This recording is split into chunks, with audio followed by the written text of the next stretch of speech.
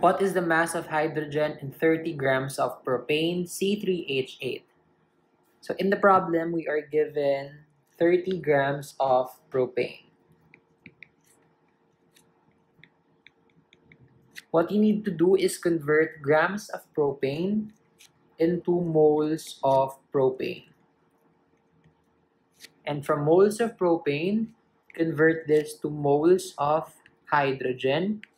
And lastly, from moles of hydrogen, convert this to grams of hydrogen. So let's start the solution. So 30 grams of propane.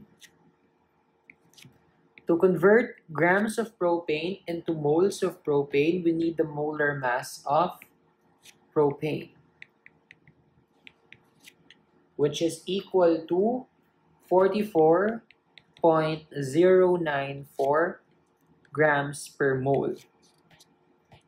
So you put 44.094 grams on the bottom, and on top you put 1 mole of propane.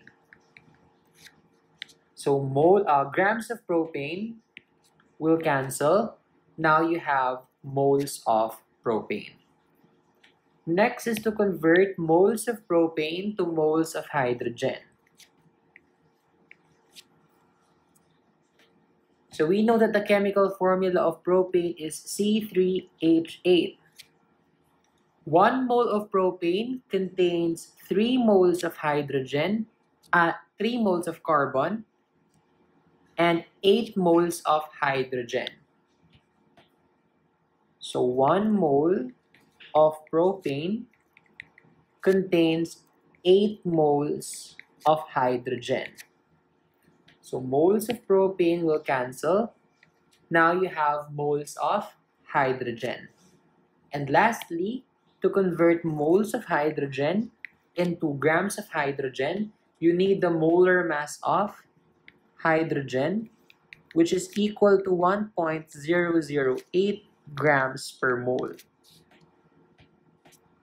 1 mole of hydrogen weighs 1.008 grams. Moles of hydrogen will cancel, and your final unit would be grams of hydrogen. Now that we reach the final unit, we can solve for the grams of hydrogen. Just plug everything into your calculator, and the answer is equal to approximately 5.49 grams of hydrogen. And this is the answer to the question.